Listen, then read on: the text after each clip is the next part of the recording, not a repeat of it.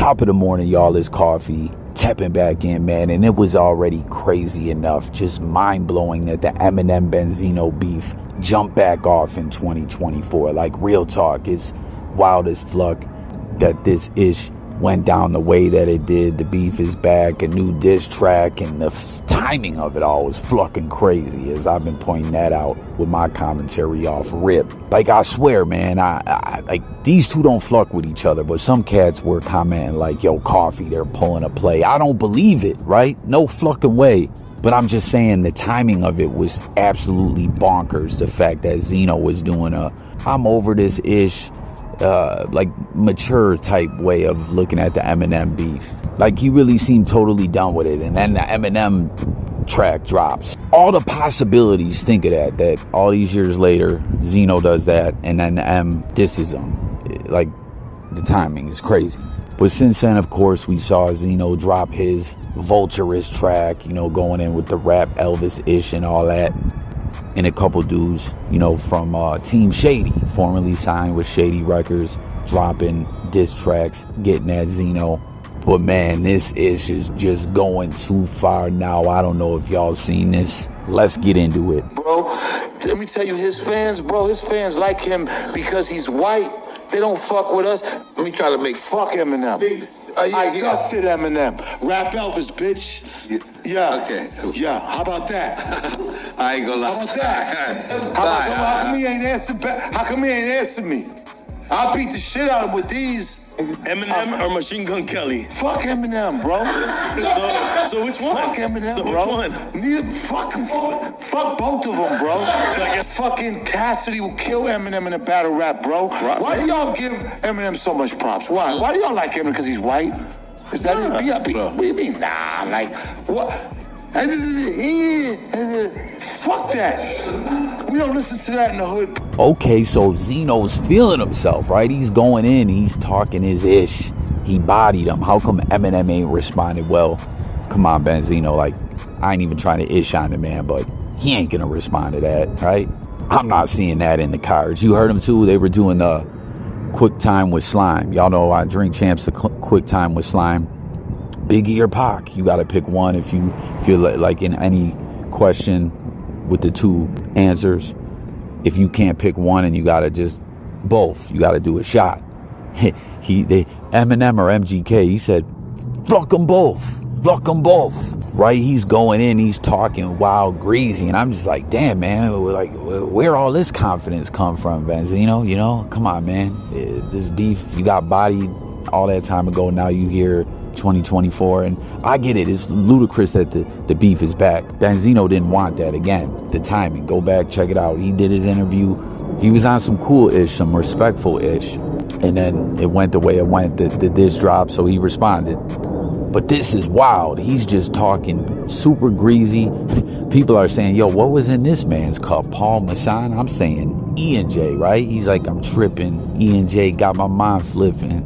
Comment, y'all, what alcohol used to have you on one, where it could go there if you drank that, or has it been multiple ones? You know what I'm saying? Vodka, like, do the clear alcohols get you all flucked up? Or, you know, that Paul Masson, some yak, right? Henny, E&J, or what about the bootleg E&J, the Christian Brothers? Ugh. They used to have a deal where you could get like 2 or 3 bottles of that ish for next to nothing at the liquor store, man. We would be like, yo, E&J, like, which we're already bugging drinking an E&J, but we're like, nah, we're gonna take it a step lower and have more, right? More bottles, more alcohol, even cheaper, and we're gonna get saucy. But for real, Benzino is just going off, and that's what I pointed out in my other video, man, is Benzino is a very, very emotional dude. We've seen it from him many times. If you saw the body cam footage at the school, you know, which I get why he was mad. I mean, he did have a traffic warrant, but the way they flucked with him and all that, I would have been mad if I was Zeno as well. And then, of course, the body cam footage with the breakup, man, that was ugly, you know. But again, I'm sure some of us have been there before. Heartbreak, breaking up with the wifey, the police are called on you, her new dudes there. Like, come on, man, that's a tough situation. But for real, that's just how it goes with Benzino. He'll fly off the rails from time to time, and he'll often walk it back. A few moments later. I don't got nothing against Eminem. I got nothing against Eminem. They can rap, but I care about us more. I don't want to go through. I don't want to talk about it no more. I don't want. For 22 years, every time I do an interview, they ask me about Eminem. The fuck you want me to do? Come on, man. My daughter came into the industry figuring that, hey, I gotta be cool with Eminem because everybody's against my dad. You think this shit is fucking cool? No, man. We're failing as a people. I don't hate Eminem. I don't know him to hate him. I don't hate white people. I'm tired of this shit, man. It's just too much. I don't want to be the bad guy. I got an 8-year-old son that I dropped off at school this morning. Come on, man. Come on, man. I'm all right. I don't want my DMs filled with... I've had 9 pages knocked down, a million... White people think... I love all people. Come on, man. All me and Eminem got to do is sit down and talk with each other. Let's sit down and talk. Let's battle. Let's do whatever. But let's at least face-to-face meet each other. If that was to happen, would you give him a 5? Fuck it, man. I'd hug him.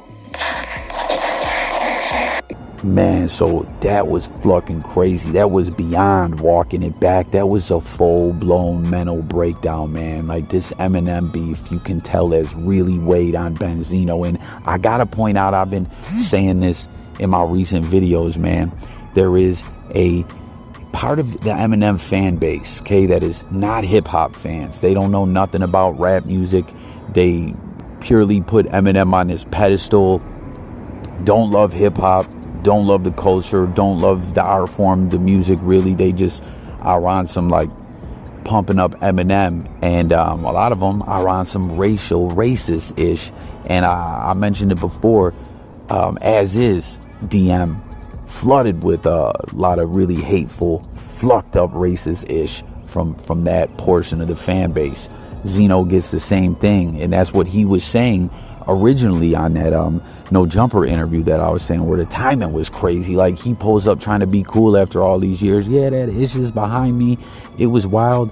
You know, things really went there, and he took accountability with the source. Like, yo, I fucked up the source. I wasn't supposed to do it like that, man. The source was, like, at one point in time called the Hip Hop Bible, right? The source was serious. The source was dope. The source awards all that. And, you know, Benzino getting too personal with it all, he fucked up a beautiful thing, and he admitted that as well. But he pointed out that after all this, saying he wanted to sit down with M, he brought up that portion of the Eminem fans that say that type of ish, and that's what he was saying is majority of the things that have set him off over the years was that toxic sector of the fan base. And it's not a big portion of the fans, I don't think, you know what I mean? Like, and I wouldn't even go as far as to say all stans, like Eminem stans, are on that ish. No, that's like, there's hip-hop fans, you know what I'm saying? There's some hip-hop fans that flock with Eminem, some that don't.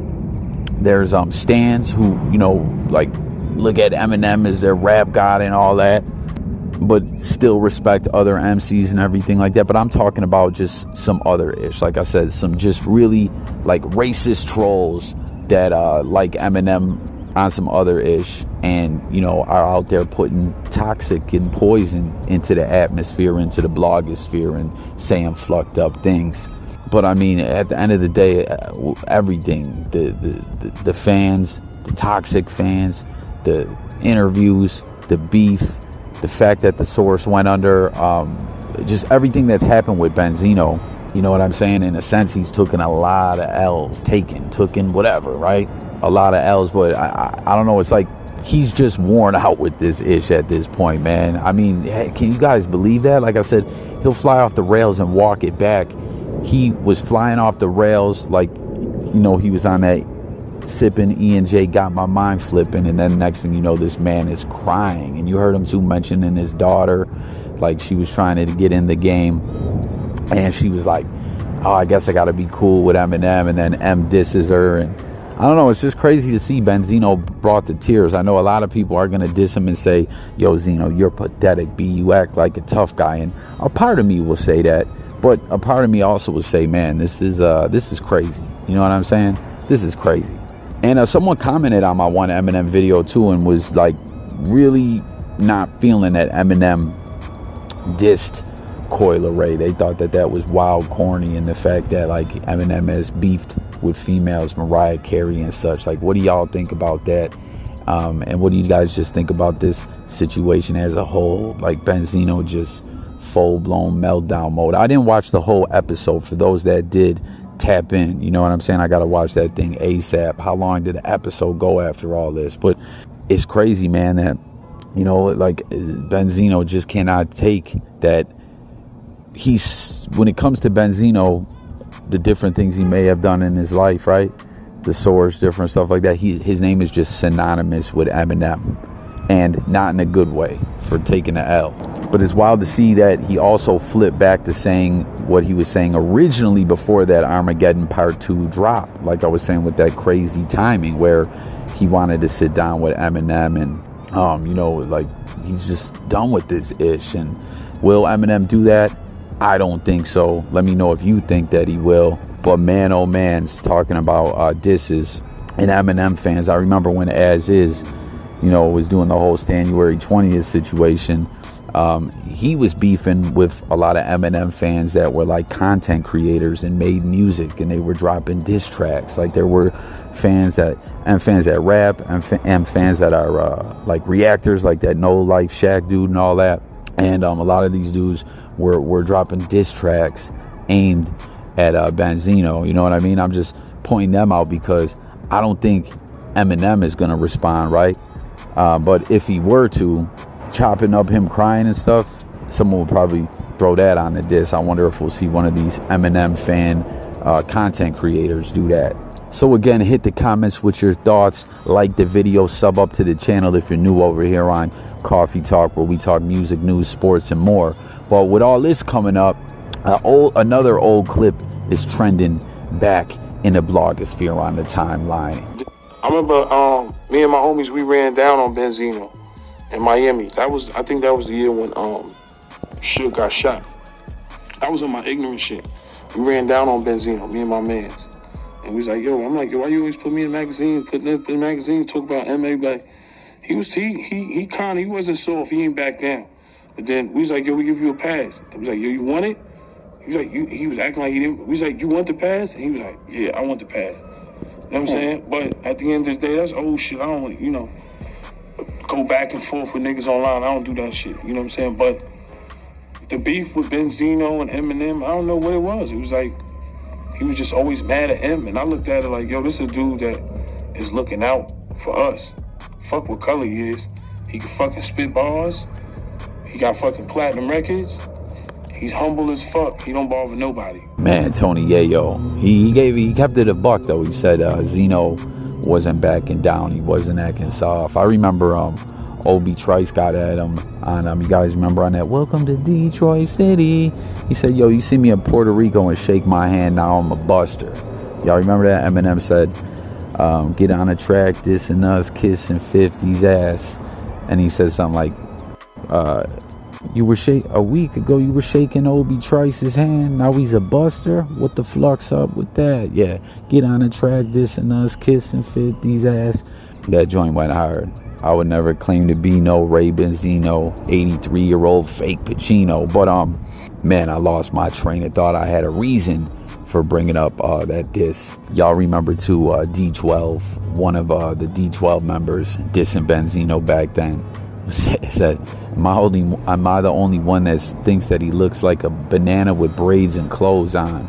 And speaking of, obviously, Yayo, G-Unit, Eminem, right? And y'all heard me just mention D12. We got another clip to run that D12 is mentioned in. Speak the truth. No, I'm speaking the truth. But yeah, I am. When you know niggas supposed to be respectful of who turn the lights on. Wrong or right? What the 50 right? Who the M put on? G-Unit, D12, Slaughterhouse, Joe Buttons and them, right? And Griselda.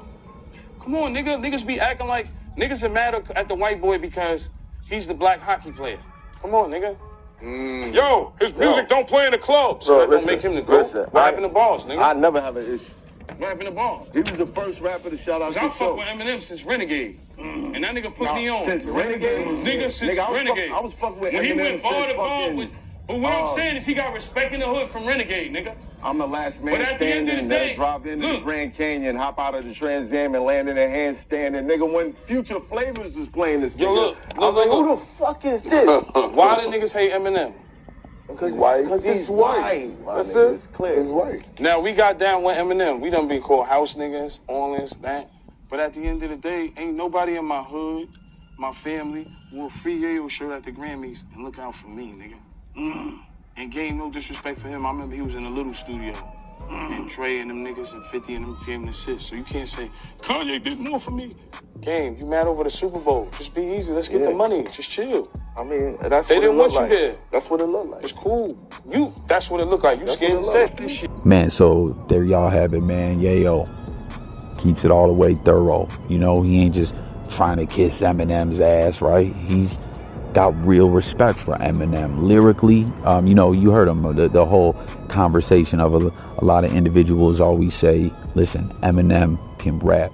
He's talented, but there's a lot of cats that just say, I can't relate with his music. It don't get bumped in the club. It don't get bumped in the hood. Comment and let me know if you heard Eminem getting played where you were at when, you know, you were coming up, or Eminem was on his run, or currently when the new stuff drops, right? I don't really, I tap into the new stuff, but not the same way as like the old stuff. But Yayo, you know, like said, that's not really true.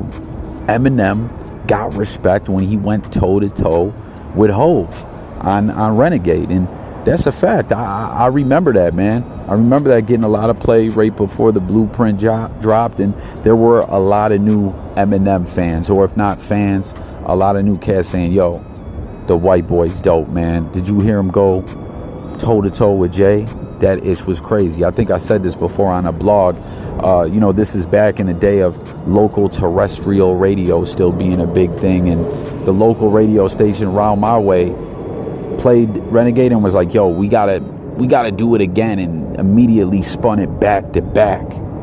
Like, ish was that crazy, man. I don't know why he took Royce off that. I wonder if Royce felt some way about that. I wonder if that was like during the time where it wasn't really the M versus Royce beef. It was really more Royce versus D Twizzy. And, you know, M kind of got involved. They weren't speaking to each other. Remember, he said on that Malcolm X joint, he said, M telling people he ain't speaking to me like I'm one of his hoes or something. How about this? I ain't speaking to you. But, you know, Yayo said, aside from 50 Cent, Eminem looked out for him more than anyone in his whole life. And that free Yayo shirt was a game changer. Never forget, right? Yayo was incarcerated when G-Unit was breaking through. You know, first 50 Cent came through Eminem, listening to those mixtapes. That's another thing too. Eminem, just like when he signed Griselda, he was really looking for the next big acts in hip-hop, and you know, like what new dope stuff is coming out, and signed 50 Cent, signed Griselda. In both of those deals, very favorable deals to the artist. That's a whole nother thing. Well, you know, because some cats could say, well, yeah, of course he wants to sign these artists, he wants to make money off them. Listen, everyone is in this business to make money, no matter what color you are, right? But real talk, those deals, I've always heard, and I've heard the artists say it themselves, were very favorable deals for the artists. And you know, 50 Cent, amazing rollout they had for his project to drop, and you know, G-Unit was there in the cut, in the background and everything. But after Fifth got his debut, it was all about G-Unit. And you know, Yayo unfortunately was locked up, and Eminem coming out with that free Yayo shirt on was game changer and next level for Yayo, you know. So you heard him, he's like forever got love for Eminem, and I love that metaphor, the way he put it, you know what I'm saying? Individuals are mad at Eminem because he's the black hockey player. That's crazy, man. But that's gonna do it for this one. J Coffee Talk. Keeping y'all updated on this, man. This Benzino ish. Surprising as it is all, you know, jump back off. Man, this ish has to stop, man, for Zeno's health and his mental health. I'm serious. Y'all think I'm joking? I'm serious. And you know, Tony Yayo on the beef with Benzino and his love for Eminem and respect. I'm out of here. Let's talk in the comments. Peace.